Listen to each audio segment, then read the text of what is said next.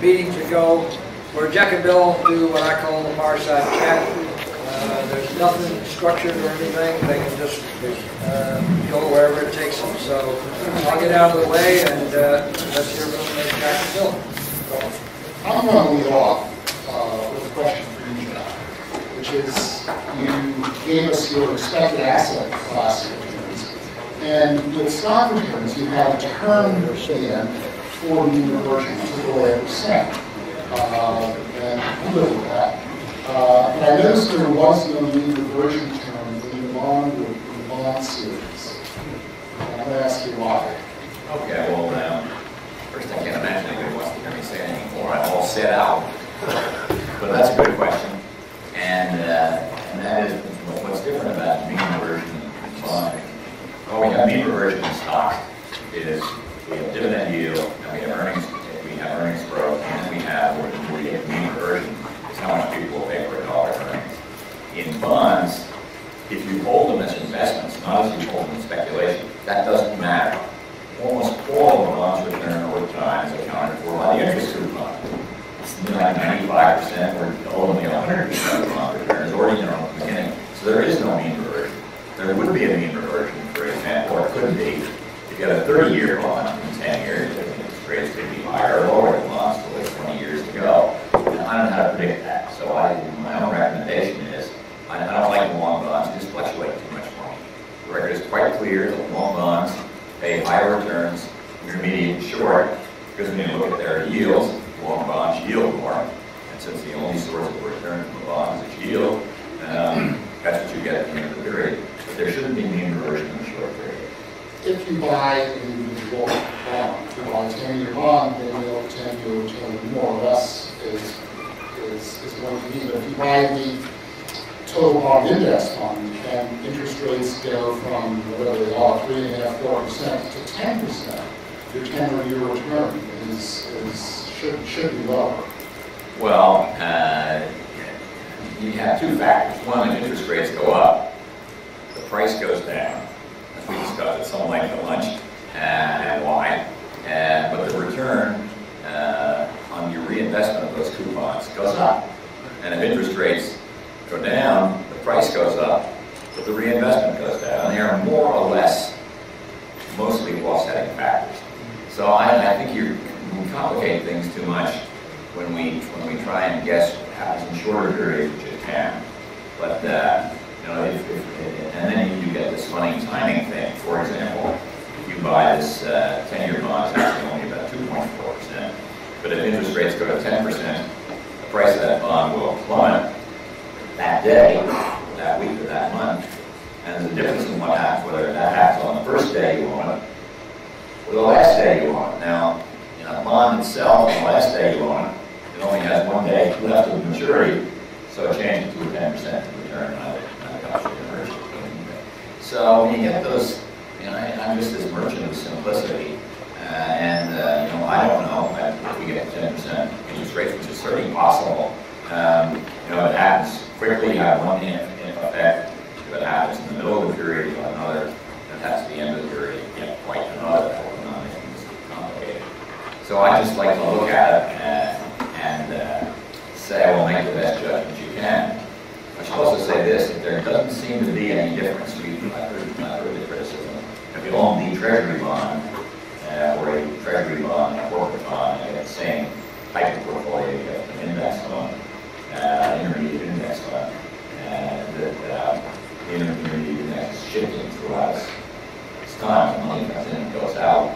That doesn't seem to matter. If we take a look at the actual treasury bond return for that period compared to the return on the fund, and the intermediate fund is the intermediate return, treasury return, within, you know, close enough for government, what we'll say. So I think maybe we overthink it. All those elements all are there, but I don't think we can afford to bet on whether interest rates go to 10% at a certain time, which is critically important. Because even if we're right, betting on the time is just too much guessing to make. In the long run, the odds, the correlation of the day's yield on an intermediate term portfolio, correlation over time, and they're remarkably, I think I've got this chart. Is Kevin here?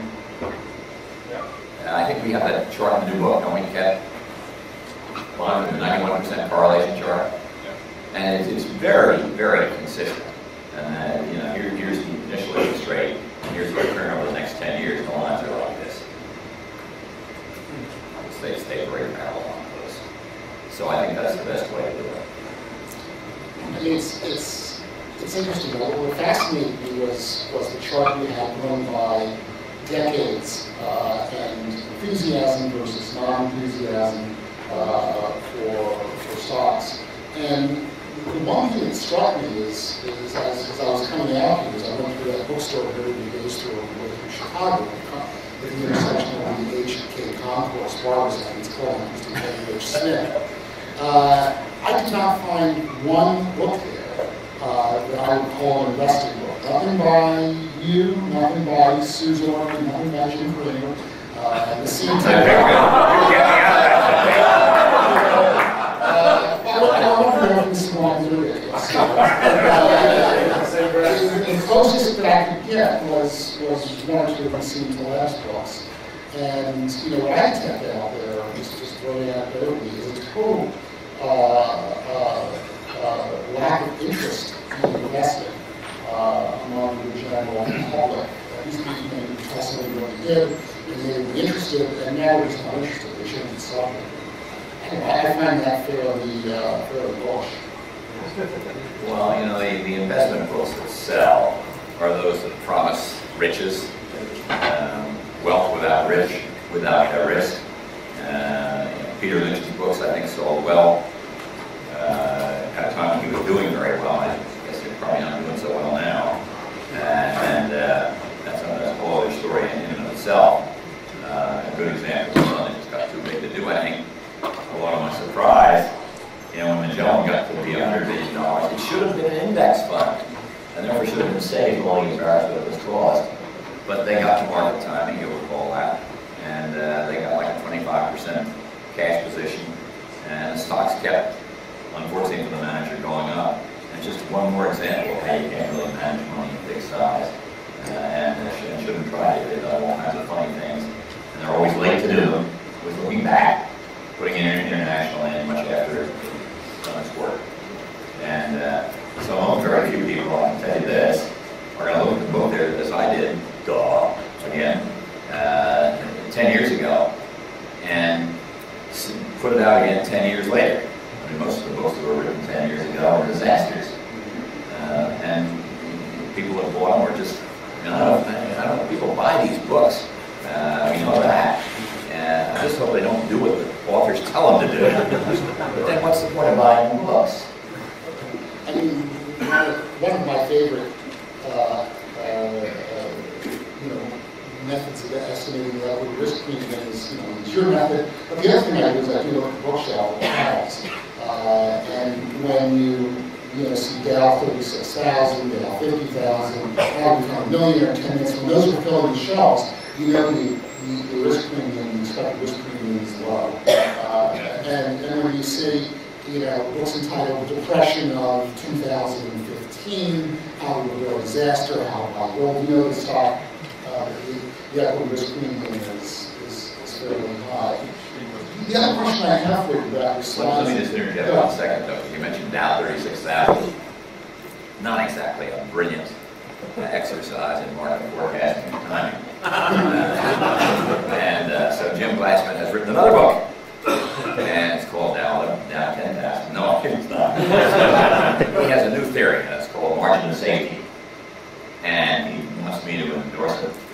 And I shouldn't say you should actually be good for the soul that I did, because I've known the guy all the time, and I want to be a nice guy. I did endorse Dow 36,000. But I said, don't be deceived by the title. We're going to get to 36,000, but it's going to be a long, long road and a very bumpy one. So we probably will get to 36,000 someday, maybe 2050. I don't know, 2035. You can do that. But I don't. He wants me to endorse this one. I just don't want to play good one. I mean, one of the great triumphs of human optimism is that people still use the last one. A triumph of hope over experience. Yeah, no doubt. The slide that you had, Jack, that fascinated me most was the dollar weighted versus time weighted gap for the ETFs. And I don't know if you have these data, but I'd be really interested to know is, are the gaps bigger for the ETFs than for the corresponding funds? If you take those Vanguard funds that have those classes, is the gap higher for the ETFs than the industrial admiral class shares, the open-end shares? That's a very good question. Actually, we looked at it, I decided not to use the chart. Not because it did not show what you expected to show, what I expected to show. The fund was in stronger hands than the ETF. But rather, we're having some struggle with getting the numbers right, that the money goes out of the investor class and into the admiral class. So it can be done, and Kevin and I are going to do some work on that.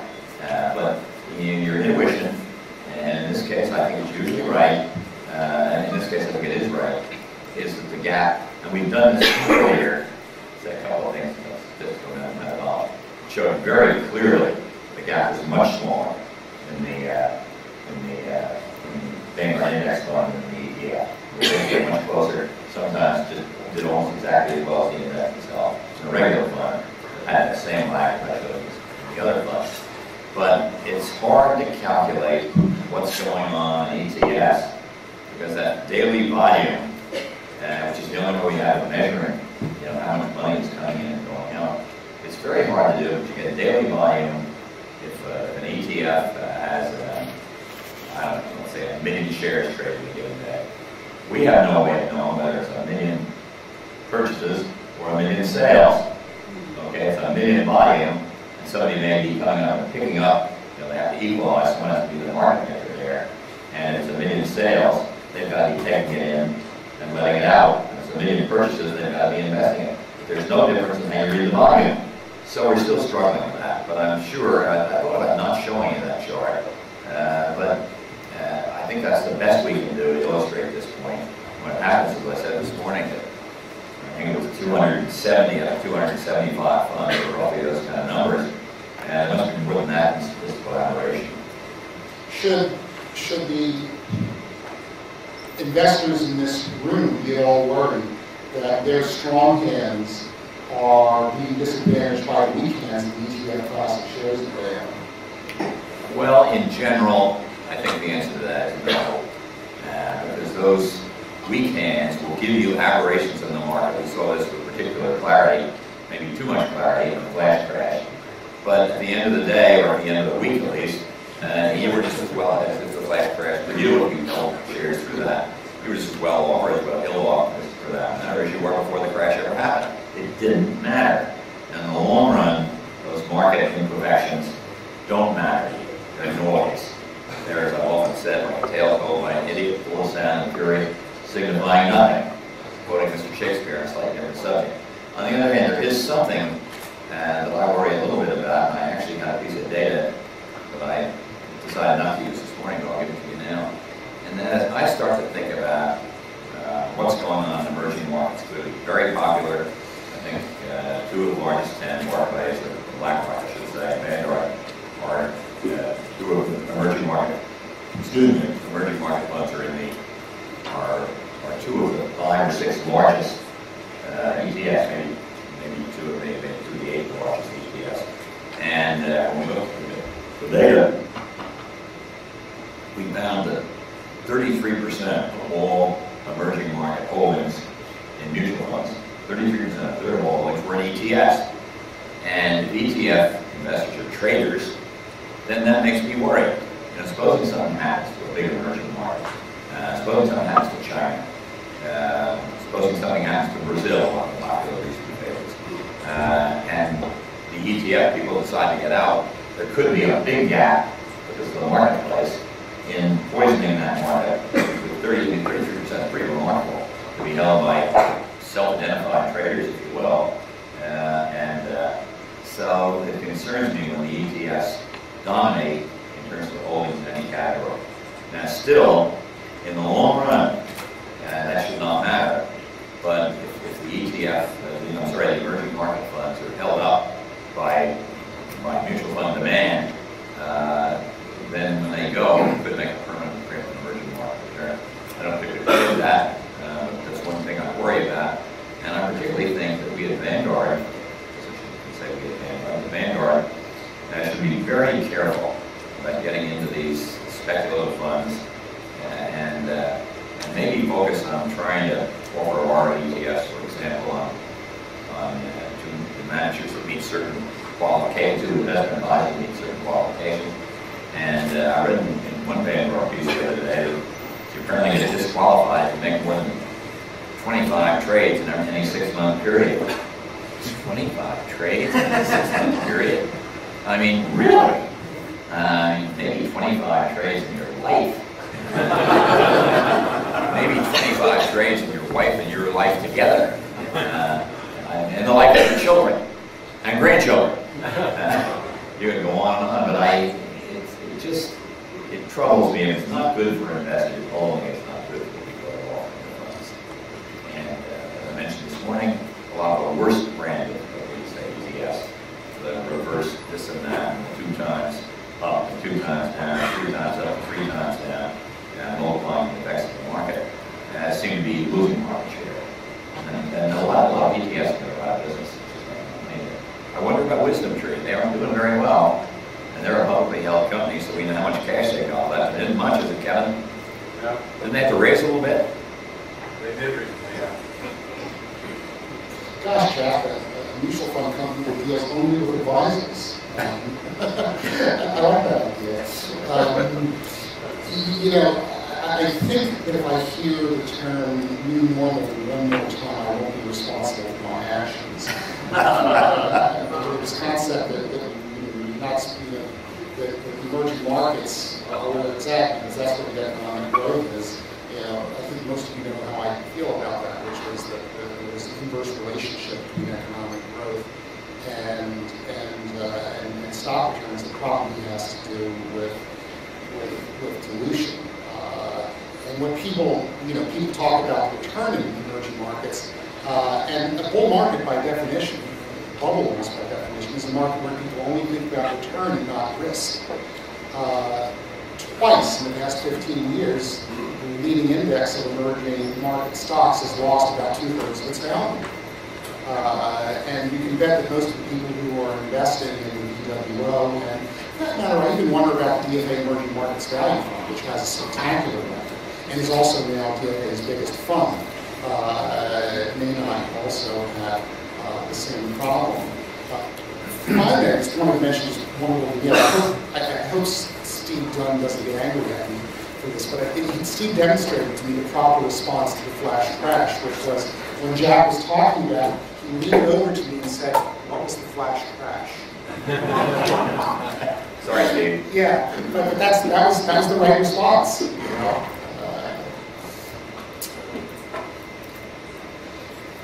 know? I'm not sure that I have that much didactic to say. Should we have more questions? Sure. Unless you have something to do. Well, let me ask you, how will you size up fragile predictions about future returns in the next decade for stocks and bonds? I think... Don't hesitate to disagree, by the way. Yeah.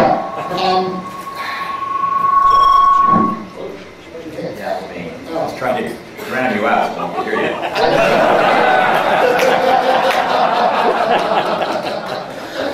I like to think in terms of real terms. So I see real corporate earnings on a per share basis. If you look at Schiller's data, around 1.5% if you're lucky. You got 2% dividend yield, so that's 3.5%. When I look at bonds, and I wonder about the real returns for bonds, I start to get trembling. Because I think that what you show is the best case scenario.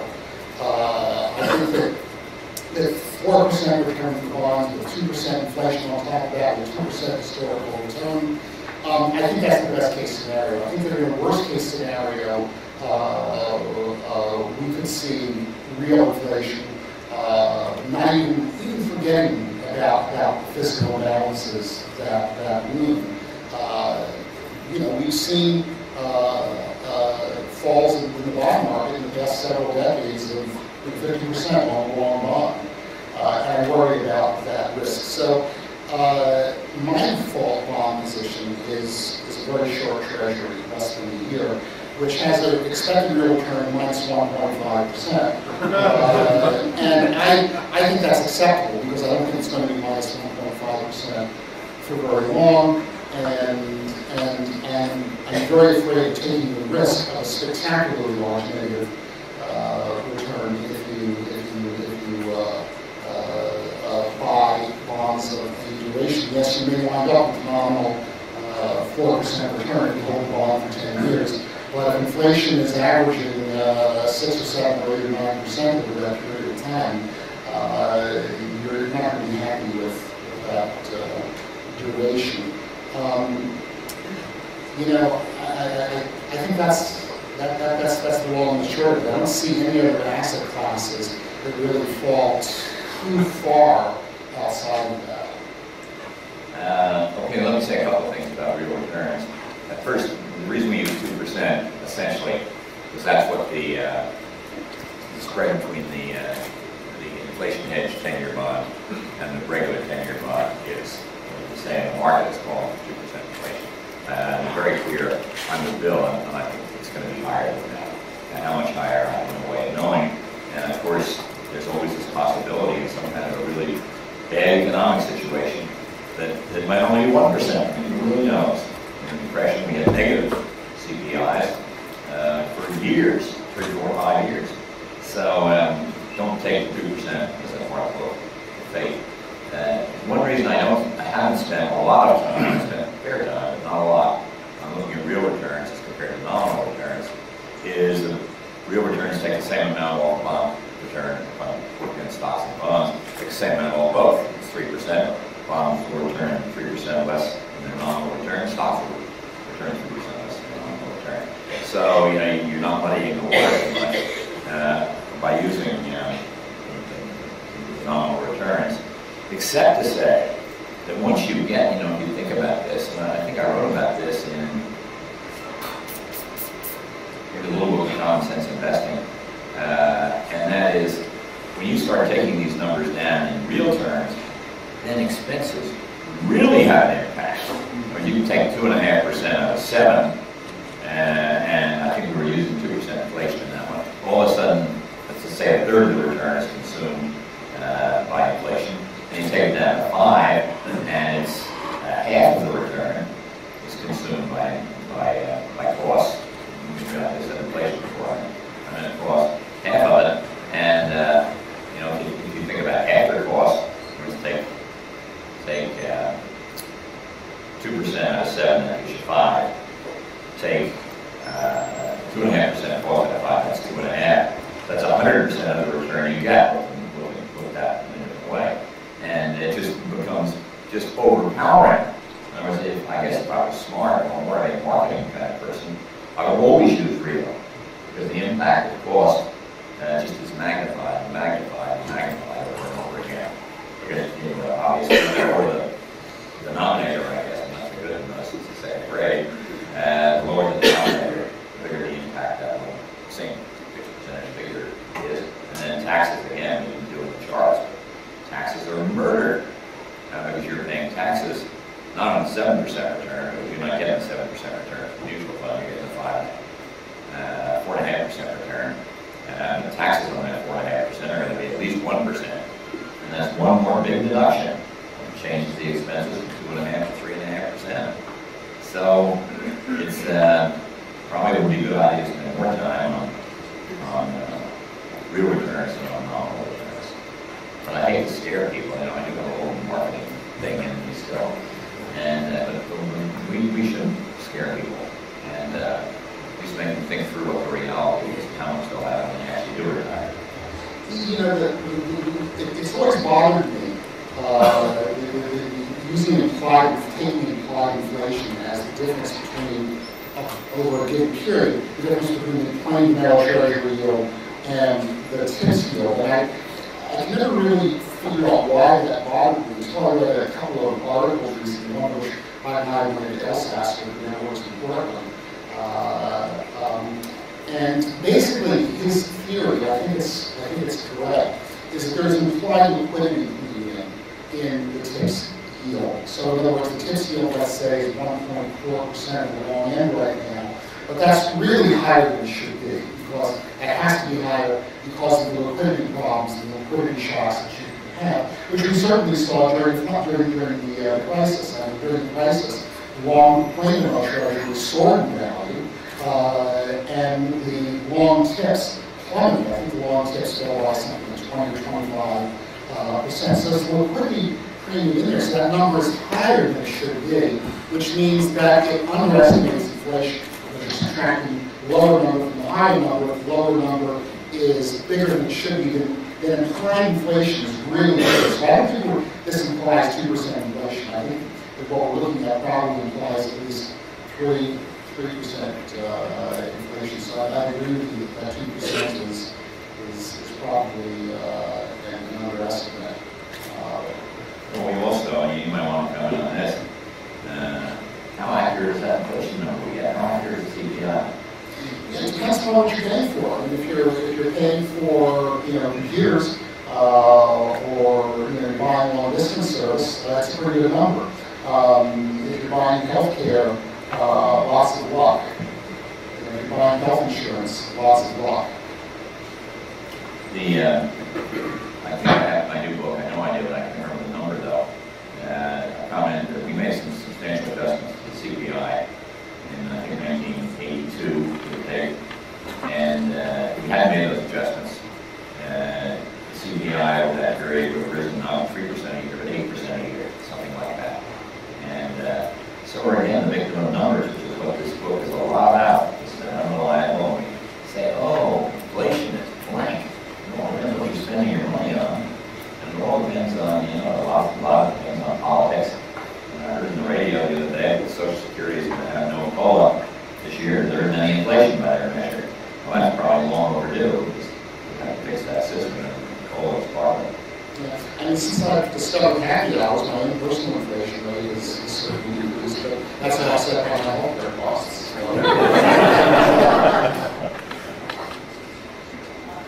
Bill. I got a question for not only Jack and Bill, but the gentleman who was instrumental in starting the thrift savings plan, but he also wants to comment. I have always felt that, in fact, when I was writing early on, in fact, in December of 1999, when everyone was in love with their 401k plan, I wrote in my column that the 401k plan is going to be a debacle, like the likes of which this country has never seen.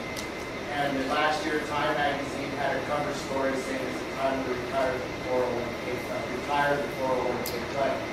I've always felt that it's ludicrous to think that the average intelligent person can save enough money and invest it wisely and then withdraw it in an intelligent manner over a 60 to 70 year period. It's just asking too much. Not that they are smart, intelligent people, but it's just a daunting task. My question is, how close are we to a system where it may be more like Chili's or something, where a person is kind of forced to save? It's a combination with defined contribution combined private defined benefit plan, where somebody saves enough money and then they put it into like a single premium inflation adjusted annuity, where they're kind of forced to do that so that they're focused not on how much emerging markets they have, but how much they're saving and how that equates to withdrawing 30, 40, 50 years down the road. Let me tackle that one first.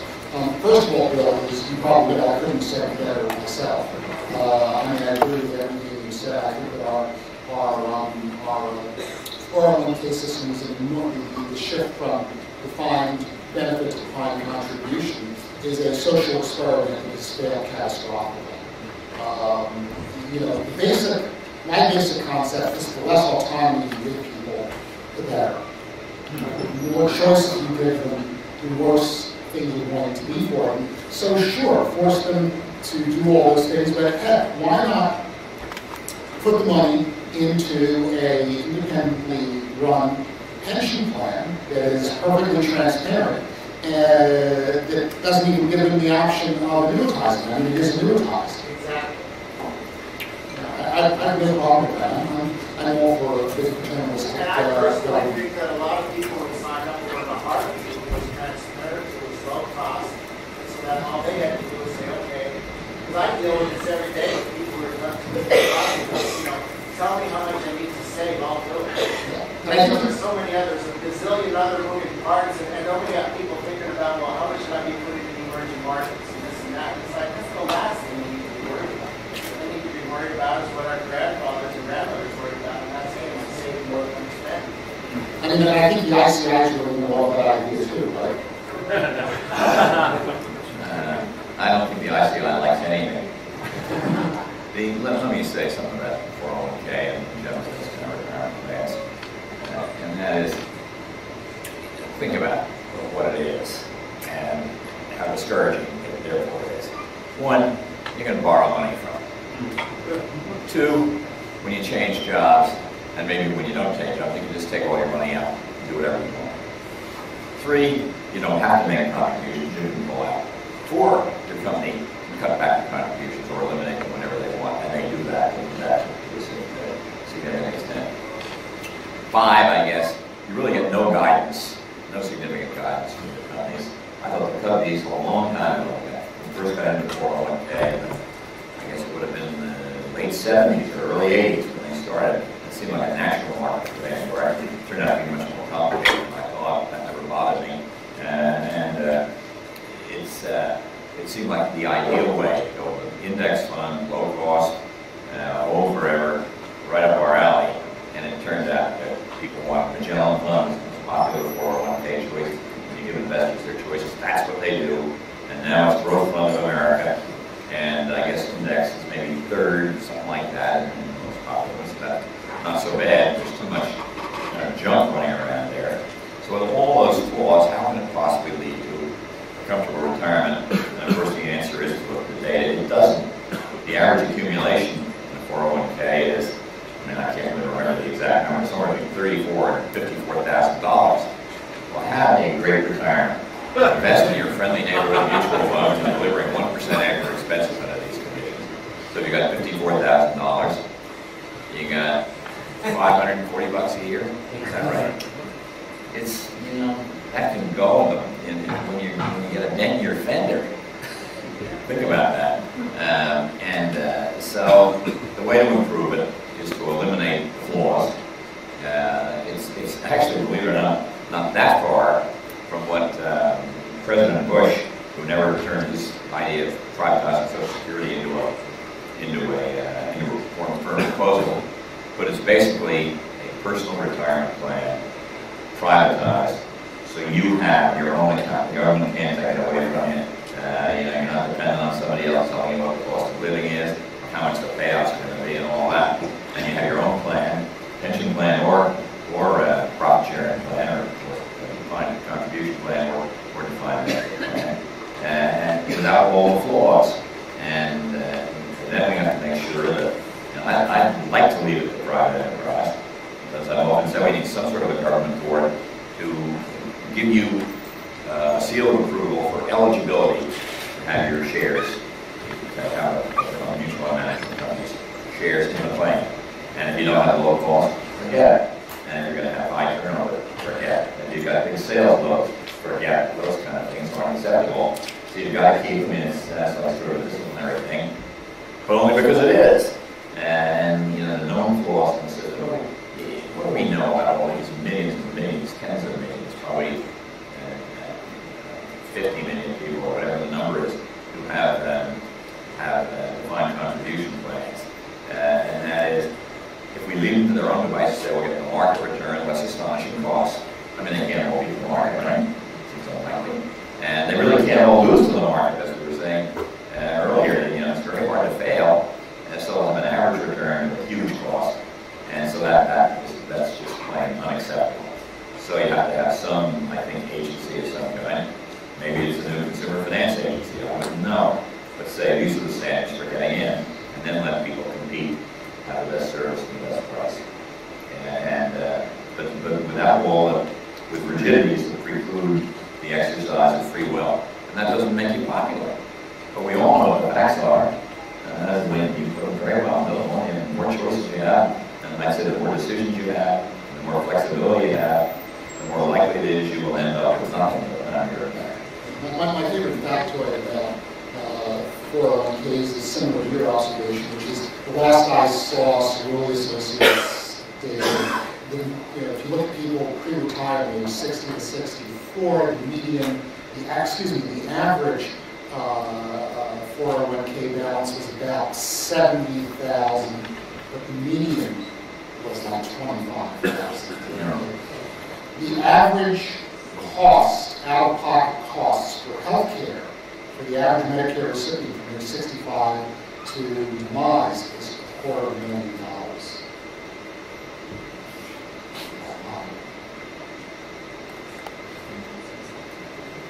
In that very interesting bond debate, you guys had Jack, the nominating version, focusing on nominal returns. Bill said, well, if you focus on real returns, there really is a mean reversion problem. Then Jack said, well, yeah, but that, look at stocks, you adjust for inflation of both asset classes and the wash. There's just one other point with bonds, bonds aren't going to go up in nominal price, inflation goes up. At least there's some chance with stocks that they'll appreciate in price in nominal terms if inflation goes up. So there really is an apples and oranges comparison issue there. I guess I agree with Bill. Well, I mean, basically, I agree with Bill too, but I would say something about, and we may do it a little differently, and I'm not going to certainly say you shouldn't worry about real returns. You should worry. That's the only thing you should worry about when you get right down. It's the question whether you present an integral of the equation and inside before you get to figuring it out, or you show what the nominal returns are, what you're all accustomed to, and then take them out there. You both end up with real returns, and so I haven't done it quite the same way as he did. But it's a very, very difficult, problematical kind of thing to waken investors to the risks of having how much money they have at the time they retire. And it's just something that's not going to go away. And in a way, the results are so discouraging. If you look at return, that's one thing I don't like about Monte Carlo simulations. One of the many things I don't like about Monte Carlo simulations. They may take returns out, but just to give you a chart, as if the market's some kind of an actuarial table, it isn't an actuarial table. And in terms of the correlation between inflation and stocks, you can say two things pretty much unequivocally. One, there is almost no correlation between inflation and stock prices. Stock prices do whatever they want to, and if you want to find a correlation, look it over every 25-year period, you might get a decent correlation. That's not really what correlation is about. That's the inflation number looks like this, and the stock return number looks like this. And if you measure that correlation, I think you probably get about 0.20 or something. There is, or at least was, I haven't done this, Kevin, we're going to do this again. Total dividends in the S&P 500 dividends paid compared to inflation. And for a long period of time, the correlation, that is, they both moved up gradually, without a lot of aberrations and without a lot of downs up until this one I mentioned this morning, the big decline in dividends in 2008. But those lines look very much alike. There's a high correlation between corporate dividends, or was at least a high correlation between corporate dividends, called S&P dividends, and the CPI. But virtually no correlation. Let's just check that correlation, Kevin, and get back. I mean, you can see this because we didn't get a 57% decline in the cost of living when the market dropped 57%, nor did we get a 50% decline when the market dropped 50% back in 1973, 74, so late 72 to 74. So I think we're looking for correlation, but we really can't find it. We're talking about stock prices, which in the short term are so heavily driven by emotion and speculative return. But in the long run, as I said this morning, it's crystal clear that stock returns are driven by the productivity, dividend power, and earnings growth of the corporate return. Just one other comment, which was that, if you remember back in the early 1980s, the mid 1970s, people turning those stocks because they were only yielding 6%, but that was a 6% real yield. Okay, so it's just like having tips.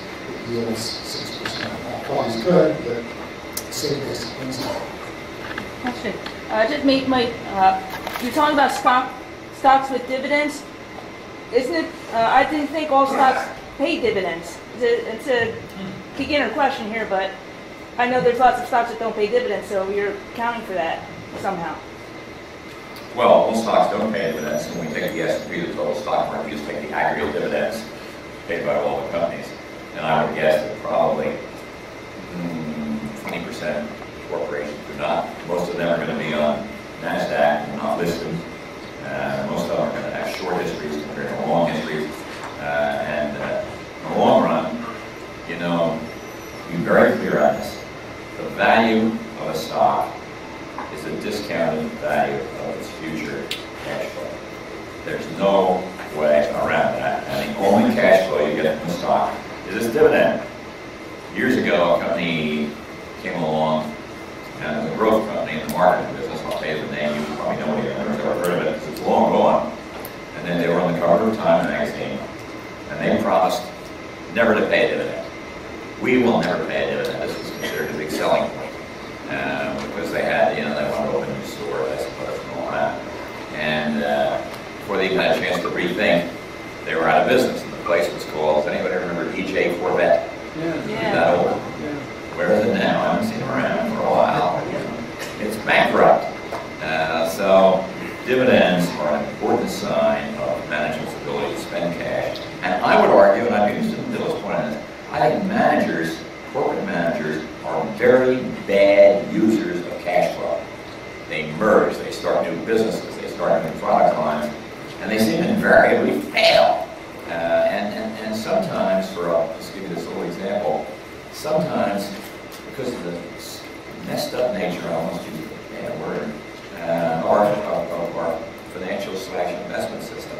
And one example that comes to mind are the beleaguered MBIA, municipal bond insurance, and financial FSA is called financial security, they're both insured municipal bonds. And of course, Wall Street wanted them to grow 10% a year, as if anything could grow 10% a year, and it can't. So there were no more municipal bonds to insure. They insured them all. So they were held the growth of the mutual fund of the municipal bond market. And that maybe has a 1 or 2% growth rate. Not good enough. We'll have to find something else to insure. I've got an idea. Let's insure collateralized debt obligations. And so they did. And where are they now? I think they're technically bankrupt, except those municipal bonds are such a long tail. And then they're now a lot of litigation going on. I don't want to get into this over my death, you can say to my viewers. But they separated MBIA into two things, the CDO portfolio and the muni portfolio. And now they got litigation from bondholders who got one portfolio, they got a portfolio that they didn't want. So they carved out the bad portfolio and they have, you know, an interest in that. I'm not sure exactly how it worked, spinning it apart. So, and I think mergers are done for corporate ego, corporate, you know, building complex. You know, I got to be a builder. I got to be. And imagine a corporate executive who comes in, a new CEO comes in and says to the board, "Well, everything looks pretty fine to me. I don't think we need to do anything." You know, probably 80% of the time, that's what he should say, but he can't. He's got to improve on his predecessor. He's got to prove himself to the board, and that means doing something. You know, you can't say, if you say, "Well, I'm not going to do anything," and it works. They're saying, "What do we need you for?" So I'm not kidding really about this. And then you start to play accounting games, make the earnings grow, you know, all this. And why the accountants haven't been all gotten into more trouble about all this. I mean, they're not quite as bad as the rating agencies. That's a pretty low bar, isn't it? Do you agree with me on the corporate use of cash? I can't think of one large corporate merger in the last 30 years that's worked out. And it is going pretty well. Let's start from first principles, all right? The economy grows, or productivity grows, at 2%. That's one of the constants of capitalism in a developed economy. Okay, 2% growth. In China, sure, you grow productivity at 5 or 6 or 7 or 8% because you're catching up with technology. If you're in the leading edge, 2% is as good as it gets in the rich nation. We get another percent in this country for population growth. So, okay, we're 3% when things are really cooking along well and go long term. That's not what you see when you own a share of stock. Because stocks lead the share pool at 2% per year. So there's 2% more shares every year. So that per share indicator only grows at 1% or 1.5%. Now, what CEO, chairman of the board, is going to go before his or her shareholders and say, I'm going to grow our earnings on a per share basis at 1.5% per year. Don't you just love me? All right, no, it's going to grow at 10, 15%. And when to get 10 or 15% growth, they start really doing common things and losing it. The best example that I can think of, I mean, there's all sorts of data in the finance literature you don't want to know about that basically says that when corporations have to fund their projects externally, in other words, they have to borrow from a bank, from the bond-holding public, bond-buying public, that they tend to do pretty well. But when they take the capital internally, it's not subject to the discipline of the marketplace. They take it from their cash flow or their cash pad. That these projects do very, very poorly because they're not subject to the same discipline. Finally, the best example that I can think of is we now have a 30-year, 40-year track record almost on real estate investment trusts, on real estate investment trusts, and the return on REITs over the past 40 years, if I've gotten my facts straight, are about 1% or 1.5% higher than the overall market. Why?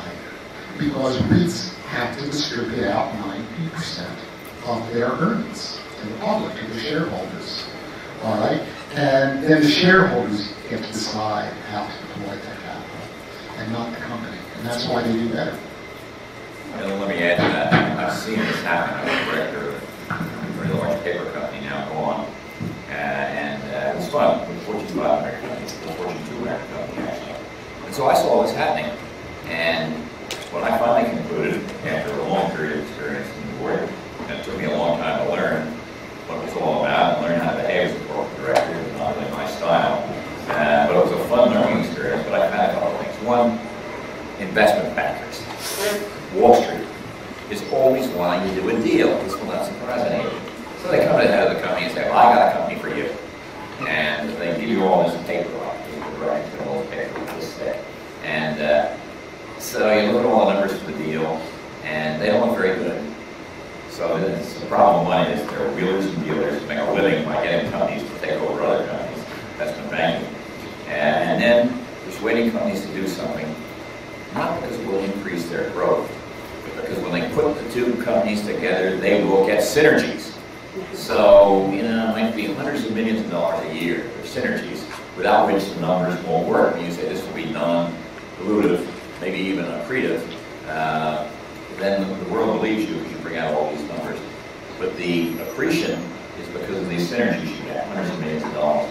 And then the deal is done, and we wait for the synergies to come in. And they don't announce themselves like Santa Claus on Christmas Eve, coming in with a sleigh and 8 tiny reindeer. It's a kind of day-by-day thing, and other things happen. And the synergies, as far as I can see, never happened anything like the way they were projected to happen. So those two things put the odds on any kind of merger, make the odds very long that it will work. As I said, this morning, 62%, 65% of these kind of acquisitions and combinations fail. Among consulting firms, it's also advising people to do something. Because there are limits, as Bill says, limits on what you can earn on capital. This is a competitive market. This is capitalism. And it's a hard, harsh, unforgiving market. And corporations would just, shoemakers would stick to their last, what used to be said, back in the days when there were shoemakers, or in Italy, I guess, that these corporations think they can be all things to all people. I just don't think we can prove that. And to me, it's one of the great mysteries of investing in capitalism is why sophisticated long-term investors don't realize that. While they're always going for the growth, trying to buy companies that are going to grow. The smart thing to do is to buy a company that sticks to its knitting and gives you a nice, big, fat, healthy dividend. You get to decide to do with the dividend. One thing I think is omitted, I've been involved in internal development in the company, it's a lot easier to buy a company. So in words, you can cook the books. You get the percentage of balance sheet, or various kinds of fool you about this, but the truth may not come out for a long time. On the other hand, if you're not sticking to your knitting but trying to diversify, it's hard to start businesses in three new areas. And that's why I think it's easy to produce quick results by deploying capital in acquisitions. Thank you very much.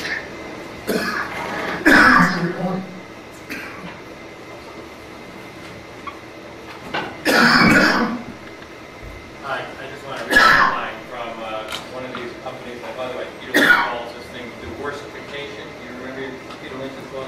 It's a company that is very good at one thing, besides they're very good at another thing, and they diversify. And the latest company, in my opinion, to do this is Google.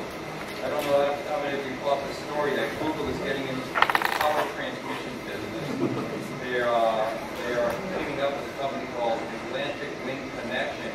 They're spending roughly $5 billion to create wind turbines over the East Coast because they decided that they wanted to do good for the, not good for the economy, but good for the environment. And so they've got a company that if they got all this cash on hand, in my opinion, they should be paying it out in the form of a dividend. But they're not ready to do that yet, so they're diversifying now businesses they should be in. They're also in another business, which you may have read something about in the last few days, and that is they have a car that drives perfectly well without a driver. And where that leaves all of us, I'm not sure. But it's parading around out there. A little thing on it. They have somebody sitting in it just in case. They're also coming up with their own inflation index too. Yeah, I'm sure. Well, I think it's time to wrap up. Jack's got to go, and we want to get to the book signs, get his book signed before he does. So I thank you all, and I guess we'll turn to the book sign.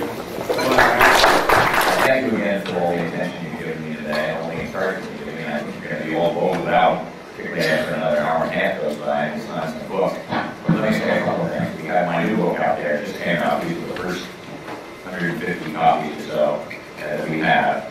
And as Mel said, I can only do a signature. There's too many people that are messages to everybody. But anyone who wants a signature, everybody to wait it up and do that. And then, because we have a limited number of copies, we're going to ask you people who have spouses here to only take one per family. So I feel badly about that. You know, I think each spouse should have their own book. But that's probably be $18.95 on Amazon. And if you get one free, that's only the adjusted price of $9.50. So thank you, and again, I'm sorry I can't be with you tonight at Vanguard. Particularly, I just can't, you know, family comes first in this case. And then I got a medical thing tomorrow morning at 7:30. So I'll take the first couple hours of the day. So I'd love to hear your presentation. And I can assure you I'll be watching the tape with great interest and pleasure. So thanks, and let's go, Simon.